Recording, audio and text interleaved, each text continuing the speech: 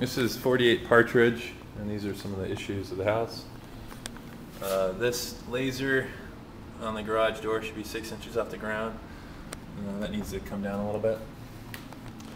There are some holes that need to be patched with fire retardant caulking right there, and then in and around the plumbing valves and fixtures. The water heater vent, there's 2 of those. This vent should probably be shorter because they doubled up on the vent catches. 1, 2. You only need one of those. There's a question about this ducting and making sure that the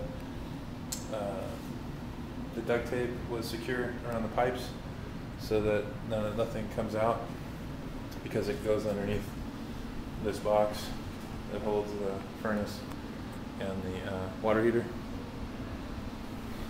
I think that's it for out here.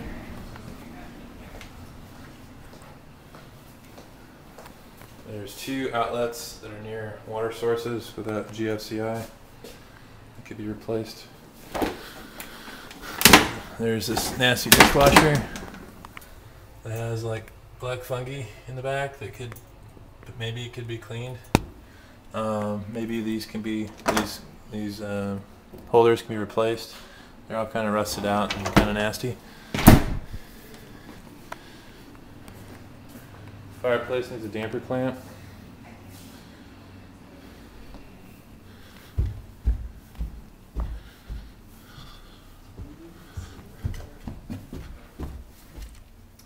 This bathroom door closes automatically, and that shower head leaks. I guess it leaks out of the hose. Maybe it could be reconnected. The inspector mentioned maybe messing with the pin and the hinge, and that might fix it. The doors of the master, there's 2 of them, and they're scraping on the carpet.